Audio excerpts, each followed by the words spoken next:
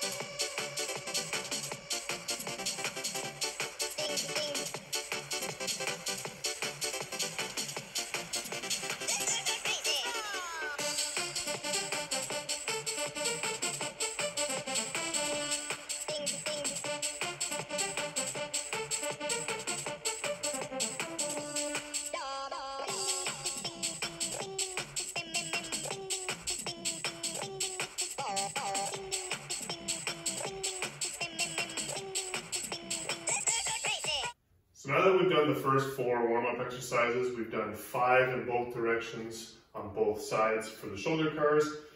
We've done 5 both directions on both sides for the hip cars.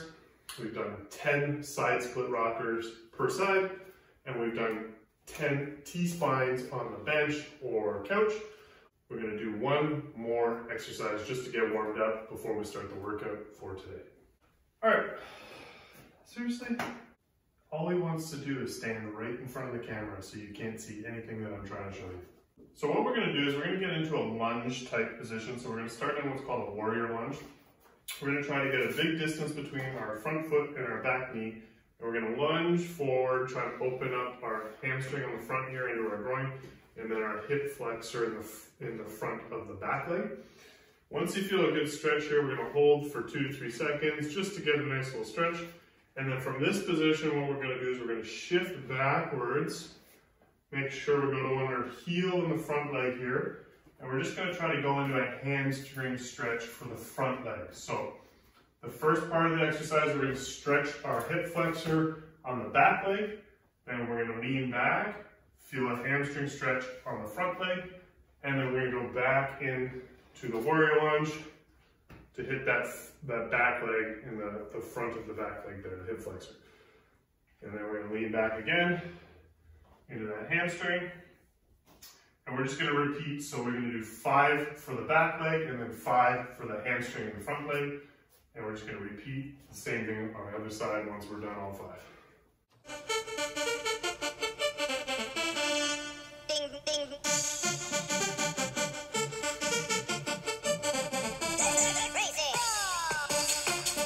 Okay, so that's 5 on both directions. Now what we're going to do is we're going to switch sides. So we're going to put our other leg in the front. We're going to lean forward till we feel a good stretch of the hip flexor in the back leg. And then what we're going to do after we've held that for 2 to 3 seconds, we've got that good stretch, we're going to lean back until we feel a stretch in the hamstring in the front leg. And then we're going to push back forwards. And we're just going to kind of ebb and flow back and forth until we've done 5 for both positions.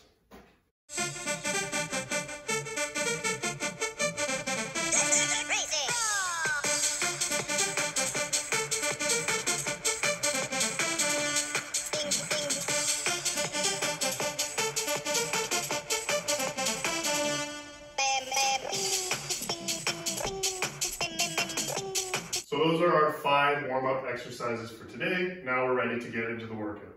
Today's workout is supposed to be somewhat of an easier workout. We are going to be doing what's called straight sets, meaning we're going to be doing one exercise, we're going to do all 3 sets for that exercise before going on to the next one.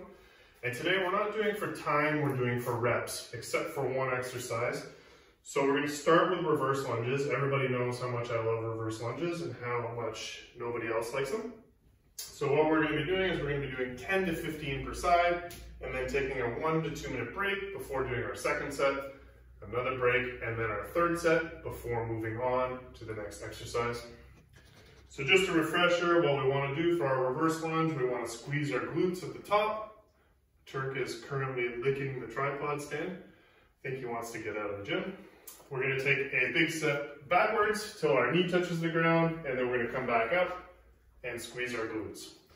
If you can't do 10 to 15 reps, that's totally okay. You can just stop where you're comfortable, or use something to give yourself a little bit of balance, or maybe a stick or something that you can pull on to get through all the reps.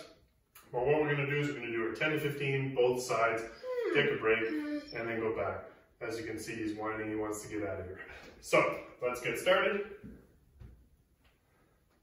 Ding, ding.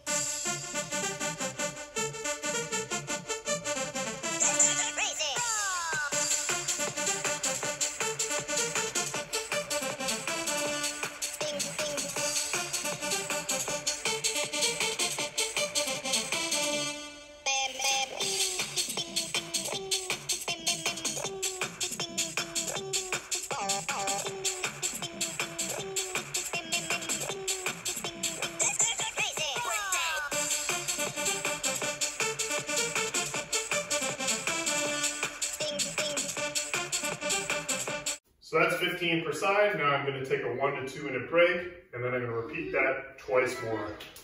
Turk is just not having it today. I think he's going to be heading upstairs now. Hey, you don't want to work out today? You had enough? All right. Sadly, I've lost my assistant for today. I think he's holding out for a better contract. The next exercise we're going to be doing, we're going to be lying on our front. They're called Flutter Kicks. We're going to be doing them with our arms. So this is for your upper back and back of the shoulders. So we're going to be lying face down on a mat or a carpet, something comfortable. We're going to put our arms out into a wide position with our thumbs facing the ceiling. And all we're going to do is we're going to raise our arms off the ground, and then we're going to do slight flutter kicks like you would be doing with your feet if you were swimming. And this one we're going to do for 20 to 30 seconds. So what we're going to be doing again, we're lying down, arms go up, and we're just going to flutter kick.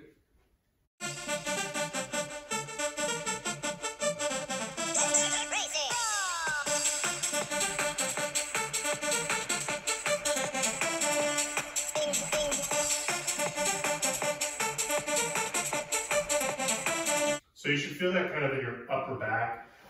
Kind of where that T-spine area is that we try to stretch out at the beginning of the workout. 20 to 30 seconds. Now we're going to rest for about a minute or 2, and then we're going to repeat for 2 more sets for 3 sets total. Next up, we're going to be doing what's called a hip bridge. I'm sure most of you have done this with me before. All we're going to do is lie down on our back, bring our heels towards our butt. We don't want to go super wide and we don't want to go super close, just kind of in line with our hips. Arms to the side, and all we're going to do is hump the ceiling by pushing our hips up to the ceiling through our heels and squeezing our glutes at the top. Should create somewhat of a plank with your body from your knees to your shoulders.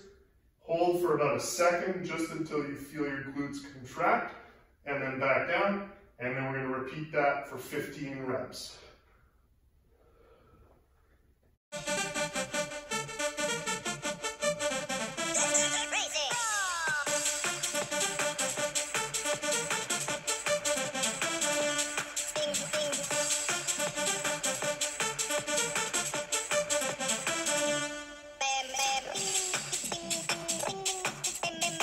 So that one shouldn't be too tough. Right now we're just trying to work through stiffness from sitting too much.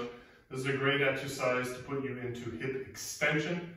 When you're sitting all the time, it's hip flexion. You're going to get tight in the front of the hips here. The glutes are going to get lazy from sitting on them. So we're just trying to connect to those glutes, get them firing, and to put us in hip extension, try to loosen up a little bit. The next exercise today is an advanced version of the push-up. So if you have trouble doing them from the floor or you can't do them from the floor, make sure you're doing them from an elevated position, either on a chair or a couch or a countertop. What we're going to be doing today is, instead of the regular push-up, we're going to be doing what's called a diamond push-up. So we're going to be positioning our hands like so on the ground or the place that we're doing our push-ups from. This forces us to use our triceps more than our chest and our shoulders, so it's a little bit more challenging. We're going to be doing 10 to 15 reps, so just use a position that allows you to get that many reps. And then we're going to be doing a 1-2 break in between each set, 3 sets total, before moving on to the last exercise for today. So let's get started.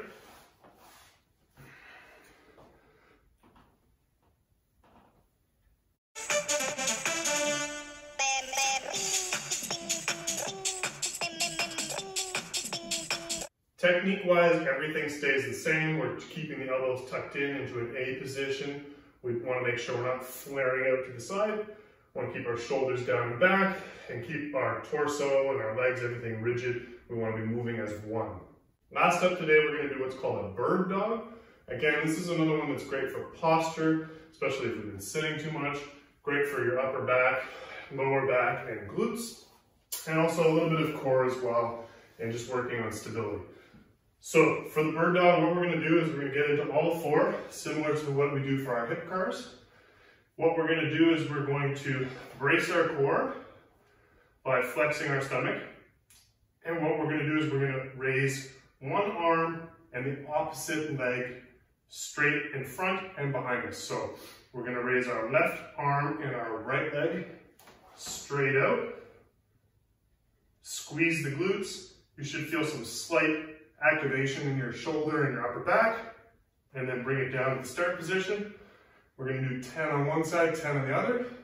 One thing you want to focus on is not overarching your back, so you don't want to squeeze your lower back up, and we don't want to be wobbling all over. So you want to try and remain as rigid as possible through your torso and through your core for the whole movement. Okay, so again, we're going to do 10 per side, 3 sets, 1 to 2 minutes, break in between, and this is our last exercise for today.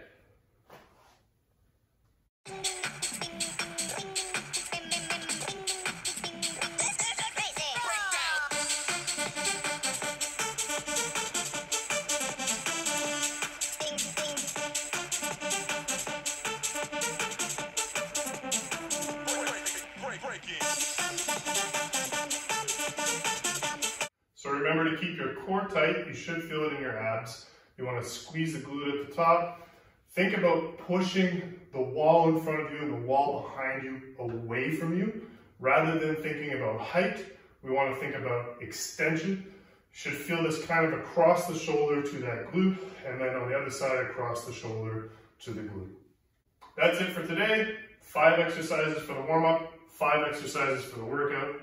3 sets for everything, 1 to 2 minute breaks in between. Hopefully it was a little bit easier than the other couple workouts that we've done so far, just to get you guys moving again after the weekend. I'm sure I'll give you an extra hard one next workout, we'll see. And sorry that Turk wasn't in this video and you had to watch just me giving you the instructions. I'm sure it was not as fun. See you in the next one, guys.